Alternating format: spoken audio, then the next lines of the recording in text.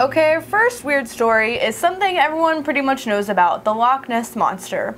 So the story is that there's this kind of mythical creature in a way that isn't mythical because they are seemingly existing in this world, that lives in an ocean or just a large body of water, a sea, a lake, something along those lines, and is serpent-like, large, maybe has powers in some circumstances. Magical powers? Sometimes it's just a snake.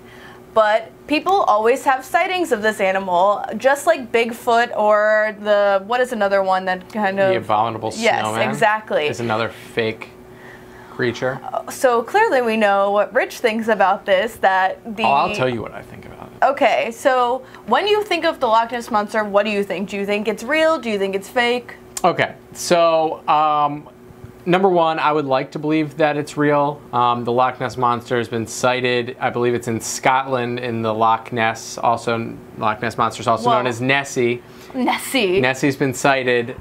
Well, sighted apparently for almost hundreds of years, right? Hundreds of years. I wish Nessie were real. From everything that I've seen, so there's obviously that old grainy picture many years back that was like the first evidence. Most people tend to think that that's actually like a log or something. Yeah. But the most compelling thing that proves to me that most likely Nessie does not exist is probably in the last decade they did a study where they basically took all of these ultrasound ships and drove them all around the Loch Ness, and they bounced the beams down to the depths to see if they could register any creatures that would be large enough to be considered the Loch Ness Monster. And unfortunately they didn't find anything, which leads us to this most recent photograph. Ian Bremner has recently released the surgeon's photograph of now. So the surgeon's photograph was the original one that we all saw that was released in 1934. It's very grainy, hard to tell what it is, but it looks very much like a serpent-like being or thing existing in this body of water. So Ian Bremner recently released this photo that he took, and he's a whiskey warehouse worker, and it's behind us. You can look it up. A lot of people are saying that it's seals, and I personally do think it's seals, considering the first and the head of the animal is a seal head, or resembles closely a seal head. Yeah, so I tend to agree with that analysis that it is in fact a seal's head. So basically, if we turn around for a second and take a look at the picture we have here, we have three objects right here. There appears to be, so if this were the Loch Ness Monster and it is a serpentine being, what you would have here is probably, this is the head of the serpentine being right here. This is one of its little snaky waves, and then this is a second one. So it goes like that, right? Now, what I'm reading into this, and I think what Tamara believes as well, this is the head of a seal right here.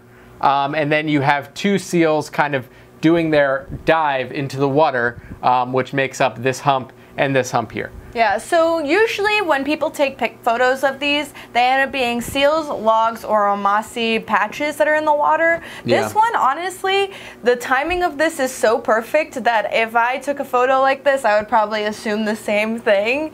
But yeah, I mean, if you have a picture that's pretty close to looking like some kind of serpent and you took it in that lake in Scotland, you're definitely going to try to like see if you can get on the Today Show or something. Yeah, it leaves a lot up to the imagination, considering the majority of what would be the Loch Ness Monster is under the water in this circumstance. So I don't know, but this has been going on since 1982.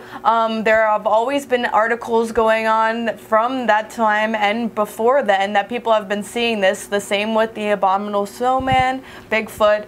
People like to believe what they don't understand, and I think this is just another showing of that. Yeah, I tend to agree. I think a lot of times, like, our brains can trick ourselves into thinking, like, you know, whatever you want. So like if you go out into the woods in Appalachia in the United States and you say, I'm going Bigfoot hunting, like you're going to convince yourself that you see Bigfoot. Yeah. And if you go to Scotland and you say, all right, I'm going to spend a lot of time on this lake and I'm going to find Nessie, yeah, you're going to start seeing Nessie. Especially if you're just staring at water for who knows how long looking for something like that. It's kind of weird. It's already a weird circumstance already. Well, there you have it, folks. Let me know what you think about this picture in the background in the comments below. Don't forget to subscribe.